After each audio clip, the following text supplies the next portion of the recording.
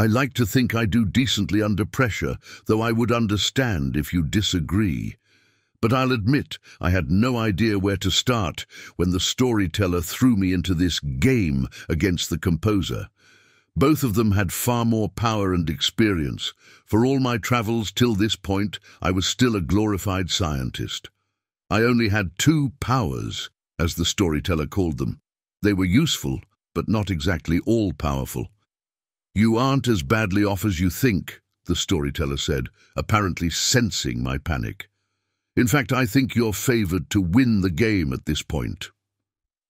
"What advantages do I have exactly?" I replied, a bit harsher than I intended. "Your aura, the bio-enhancement field you're generating," the other man replied. "The composer had nothing like that. He had some of those energy threads boosting his strength and durability, but it was still weaker than you are." "When he reached for me, he was too fast to see," I pointed out. "Seems like he's faster than me." "That was a trick," he dismissed with the wave of a hand. "And using powers he isn't allowed to now." "Are you enjoying this?" I demanded, glaring at him. "Very much so," the storyteller agreed. "I always enjoy watching two people smarter than me clash." "At least one of us is enjoying this," I grumbled. "Don't suppose you can give me any help?" I suppose the rules don't prohibit some advice," he pondered, tapping his chin. "I'll give you one more hint, and that is to look into the waveform of the null field." Waveforms are a confusing subject when it comes to quantum physics, as they apply to everything and nothing at the same time. Most particles don't move like particles. They move like waves up until the instant they come into contact with another particle. Of course, since both are waves, it's down to pure probability that the particles will interact at any given moment. There really isn't an intuitive way to describe it. The best I can do is to describe it like throwing a ball at a wall. The instant the ball leaves your hand, it turns into a sound wave that spreads out in the direction you threw it. The sound wave contacts the wall, and at some point it'll suddenly turn back into a ball and bounce off the wall. We can make predictions as to where the ball is likely to hit the wall, but until it actually strikes it, we have no idea where it is. And that's ignoring uncertainty, tunneling, interference patterns, and a whole bunch of other things. All you really need to know is that a waveform in quantum physics describes where a particle might show up, not a field.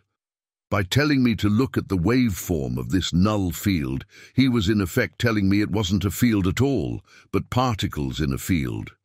Perhaps he was telling me there was a way for me to harness these particles to help myself? I needed more information, and the only place I could think of to get it was from the head administrator. The storyteller followed closely behind me as I rushed towards where I figured the head's office was. I figured I had some time before the composer would come after me.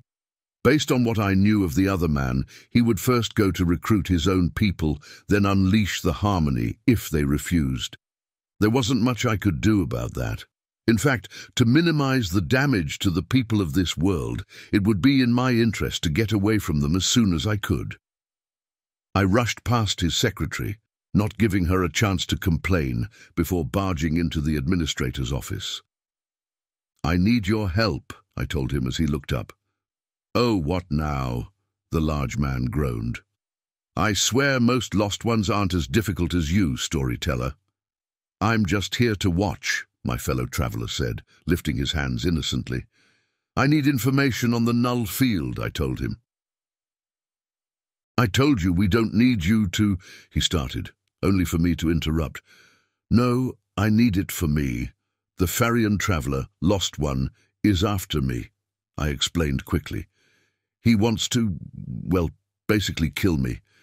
You're here for barely an hour, and someone is already after your head?" Hefus groaned, faster than I would have thought such a large man could move. He pulled a large pistol out from under his desk, pointed it at me, and pulled the trigger. The gun barked twice as he fired at me once, then shifted it to point at the storyteller.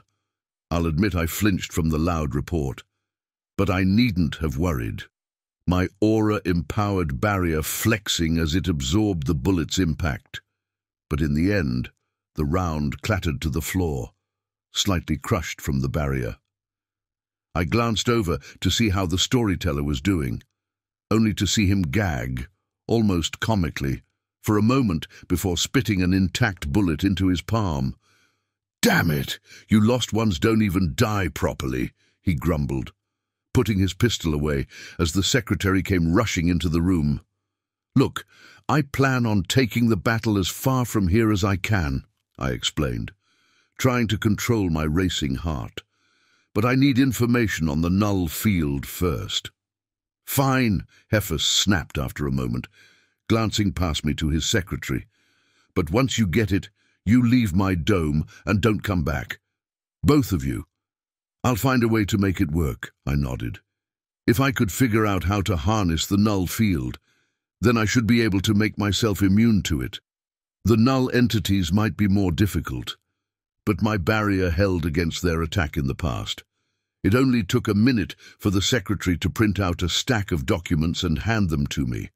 I quickly began reading through them as guards escorted the storyteller and me to the exit. To call it confusing would be an understatement. The storyteller had implied it was some kind of particle, but the data here was the opposite, that it was a passive field. Now it's not impossible for a quantum field to have both a non-zero baseline and point excitation particles, but it was rare. That being said, there was no evidence of active particles in this field. Near as I could tell, it was a unique field that slowly drained energy from the weak nuclear force. This would lead to proton decay over time, which would appear to be rapid erosion of anything exposed to it. There were ways to keep it at bay. Materials with high molecular strength that don't erode easily were one. Highly stable atoms were also resistant to its effects, such as nitrogen. That explained why the planet was still intact, even though it seemed like the stars had long since gone out. The atmosphere protecting the planet from the null field just as it had from excess radiation. Of course, it was a losing battle. The only reason the planet hadn't frozen is because of energy lost as materials eroded. Each atom that fell apart, each proton that decayed, released a little bit of heat. Radiation wasn't safe either, as it seemed that light itself rapidly redshifted when passing through a null field. Not from a Doppler effect or anything, but from the photon itself losing energy, which is why it was so dark out. Fascinating revelations, no doubt, but it all disagreed with what the storyteller had said. The null field was a passive field, not an active one. I was so caught up in my reading that I hadn't realized I was standing in the airlock leading out of the dome until I heard the door shut behind me. "When you're ready to leave, just hit the exit button," a voice said over the intercom. "I don't see any evidence of null particles," I said to the storyteller. "What?" he asked. "You said to look at the waveform of the null field, but I don't see any evidence of particle activity in the field." What does that have to do with anything?" "You said waveform. Only particles have waveforms," I explained, "but there are no null particles." "Wait, what?" He looked confused. "No, I meant you should look into how the field operates." "Particles?" "You said waveform," I insisted. "I'm no quantum physics surgeon," the other man shrugged. "I meant you should see how your own powers interact with it." "Damn it," I cursed, sorting through the mess of papers I held. Of course, he had no idea what he was saying exactly. I figured he knew more than I did about everything. He'd seemed so authoritative, powerful, but that was clearly a mistake. "Wait," I said, stiffening. "Based on what the papers said, the null field should take effect almost instantly upon making contact with anything. But I'd be outside in it for nearly an hour with no ill effect." Materials that were highly stable or resistant to erosion were stronger against the effects of the field. My aura stopped me from aging entirely, boosting my health, strength, and durability. I still didn't really understand how, but what if the two fields counteracted one another? That would explain how I was fine after going outside and could be what the storyteller was talking about. There was only one way to test the theory, unfortunately, and before I lost the nerve, I slapped the open button on the airlock. "See, your enhancement field has an inverse waveform to the null field," the storyteller said as I watched myself for evidence of proton decay. "You realize nothing you said has any real meaning," I pointed out. "The two fields counteract each other." "That's what I said," he nodded, and I sighed. "Then, let's get moving," I said after a moment. "You got a plan?" "The start of one, anyways," I admitted. It didn't take long for the composer to realize I'd left the dome. I imagine Heffer straight up told him that I'd left to try and minimize collateral damage. I couldn't blame the man either. He wanted to keep his people safe. I'd do the same thing in his position. "Traveler!" the composer shouted into the decaying city we now stood in. I watched him from a distance, easily able to see him thanks to the containment suit he wore. It seems the storyteller was correct, that my opponent didn't have access to aura. "This is pathetic even for you," the composer shouted. "Keeping the people of that dome safe I at least understand, but to sacrifice yourself like this." "Who said anything about sacrificing myself?" I replied, using a spell to project my voice to another building. That was the right call as the composer lashed out with his own magic at the area my voice came from, tearing the structure apart. "Good try, but you missed," I said through another spell. "Is it really so important that my memories be erased?" "You wouldn't understand as you are," the composer replied, walking towards where my voice now came from. "All you can see are the lives before you, not the bigger picture, as you people call it. This is why I'd hoped to get to you before you regained your ability to retain your memories." "Then tell me, what is this bigger picture?" I asked, my voice leading him further from the dome. "What is so important that I must be indoctrinated to see it?" "You've already seen it. You just can't understand what you saw," the composer continued, pausing to sweep a building with his magic. "You're smart, though, so let me point you in the correct direction. The entity you seem to call the Harmony, I got it by combining data from thousands, possibly millions, of void worlds. And," I prompted to keep him talking, "you must be playing dumb. I didn't create the Harmony. I recreated it. There are things living in the void, and the entity you call the Harmony is a shadow of one." I'll admit that caught me off guard, but I was too busy to think about it. Cut. Moreover, I wasn't sure I believed him. Everything I knew about the many worlds was that voids were dead realities. Nothing could happen there. Nothing could live there. That's why they were called voids. "And that justifies killing others?" I asked through a new spell. "I said you wouldn't understand," he sighed. "Think about it. There are entities living in the void. Their thought processes are similar to our own. How do you think that is possible?" "It isn't," I said as another of my voice spells was torn up by the composer. "This is why I need to reset you again," the composer said, turning to face where I actually was. It seems he finally tracked down my spells, but that was fine.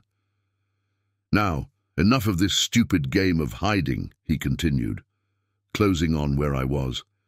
"Or did you really think you could lose me out here? Without a suit? Come on. There's no need for you to die. Come with me and I promise to not harm any people in this world." "Tempting, but I have another offer," I said, grabbing the last of the spells I'd prepared. "Here, my people will give you the details." As I spoke, I activated the last spell. In an instant, The dozen other spells I'd spread around the area were snuffed out, and, at the same time, a dozen flares scattered on the ground near where the composer stood lit themselves. The Farian looked confused as the street was suddenly bathed in flickering red light. When I prepared this plan, I'd done more than just place distraction spells. I'd scattered heat spells further out. They were a rather simple application of the threads. All they did was rub against each other to generate heat. Enough heat that anything sensitive to it would sense it. At least, that was the hope. And as the flares lit, I was rewarded as I felt the warbling cry of a number of null entities. The heat sources they'd been attracted by, gone and replaced with several flares. And one confused-looking Farian. I watched as a half-dozen of the barely existing creatures closed in on the composer. If he knew what was best for him, he'd run. I'd figured that my aura, in addition to negating the null field, would render me nearly invisible to the null entities. Before, they'd been attracted to me by the flare, but without that, I hoped they'd ignore me in favor of the composer. And it seemed I was right as one slid past where the storyteller and I hid. Impressive. The storyteller nodded. I hadn't thought of using the nullities, figured you could just outrun him and run down the clock with your... You called it aura. That could have worked, I replied, refusing to admit that I simply hadn't thought of that simple idea. Without aura, the composer wouldn't have been able to keep up with my enhanced body, and while his suit protected him from the null field, it didn't counter it entirely, so I could have just run and been safe without this complex plan. Not that I was going to admit that to the storyteller. I figured that the composer would run for the dome after realizing he'd been lured into a trap. But I was again caught off guard as he turned to face the nearest null entity. Lifting a hand, he did something. It wasn't the magic threads. If anything, the energy my senses picked up indicated it was more in line with the null field than anything else. Moreover, it caused the null creature to apparently fall apart and vanish. I watched in shock as, one by one, he eliminated the null entities. I'd hoped to not have to use this, the composer said, sounding more sad than angry. My studies into the void have progressed far past that simple entity you encountered. In a panic, I rushed from my hiding spot, assembling a spell as I did so. I was told I could use 2 powers. Correct, storyteller, the composer shouted. I didn't see this coming, but you're fine, he replied. Didn't realize you could wield the void itself as a weapon. Don't be a simpleton. I'm not wielding the void. The composer sighed. An idiot like you wouldn't understand. Reaching the bottom story of the building, I threw my blocking spell at the door where the composer would enter. Empowered with aura, I figured it would give him some trouble. I didn't expect his new power to dissolve the wall around it. Magic or no, without something to anchor to, it was useless. Are you done with this pathetic show, traveler? The composer asked, stepping over the ruined remains of my spell. In a panic, I turned to flee, only for him to throw his own spell to block the large opening in a wall I'd intended to escape through. Now, if this farce of a game is over, he said, holding one hand up as if ready to use his power on me, be a good boy and let me destroy that implant. It was a loss for me, I realized, backing up against a wall as the composer continued to approach. I glanced around desperately for a way out, but there was nothing. I'd cornered myself in this building so I couldn't even enact the plan the storyteller had put forth. Speaking of the third traveler, he was standing off to one side, simply watching as the composer walked ever closer. Then, just as I was about to give up, a timer appeared in the corner of my vision. I didn't bother to read it and simply mashed the jump early prompt. And like that, the world around me vanished.